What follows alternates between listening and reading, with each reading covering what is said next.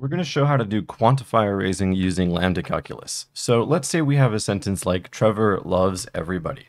And we know something about these quantified phrases from our model theory using sets.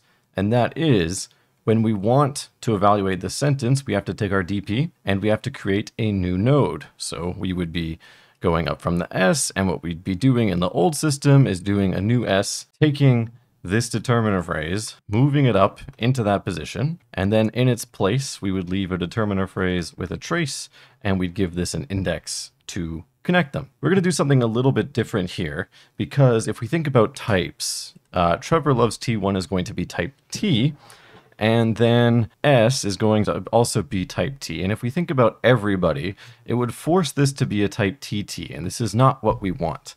So instead, what we're going to do is we're going to do our indexes just a little bit differently. So we're still going to move everybody up, but we're going to introduce this thing called a lambda phrase. You can call it LP or lambda P, and this is going to have the index number.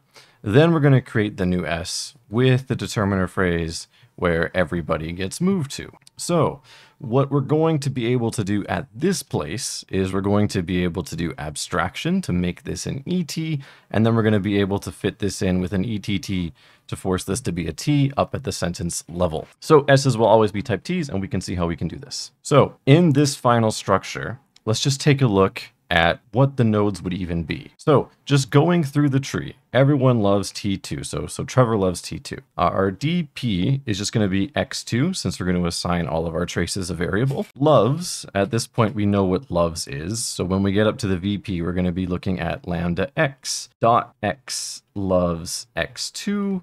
And this might be a little bit confusing because we're using X and subscripts X. So for the sake of the example, I'm just going to change these lambda X's to lambda Y's. So lambda Y dot Y loves X2. Now with Trevor, we're going to call this T. So this sentence is going to be true if and only if T loves X2. Now, at the LP, what's going to happen is this 2 is going to tell us which variable we can abstract over. So this means that now we're going to get lambda X2 dot T loves X2. So this is where the binding has occurred. So now we've bound the object with what we're being raised with. So now what we can do is we can apply this as normal.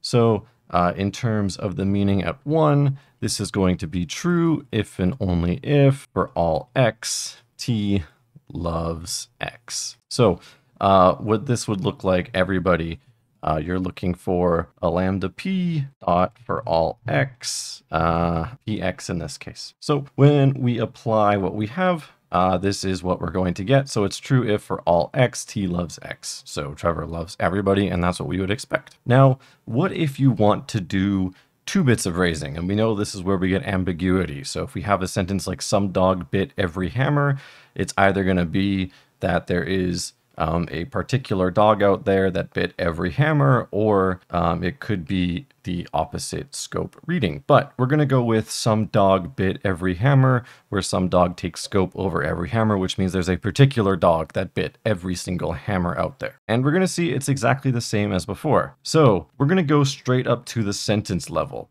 for T1 bit T2. So this is going to be 1 if and only if X1 bit X2. So this is because we're going to replace T1 with X1 and T2 with X2, and the verb is going to be as expected. So at the lambda phrase, what we can do is we can now extract our X2. We can abstract over it. So lambda X2, X1 bit X2. Now when we get to every hammer, we can think about what the meaning of this is going to be. We're going to be looking for a predicate, P, that for all X. If X is a hammer, then we're going to get PX out of it. So in other words, for all X, if X is a hammer, then something bit X. So when we plug this into our sentence, what we're going to get is for all X, X1 bit, and then now we're going to have X replacing our X2 when we plug that in. And this should be true if and only if. So now we have a true statement, but we need to abstract over the X1 as well, because X1 is going to be some dog. So at the LP now, we can do our lambda X1 abstraction for X1 bit X, but we have to remember to have our all X out front. So lambda X1 for all X, x1 bit x. Now it does look a little bit messy, so maybe we should be choosing y's here, but that's fine. Let's do that for some dog. So for some dog, what we're going to get, if we remember from our other videos, is lambda p dot exists in x.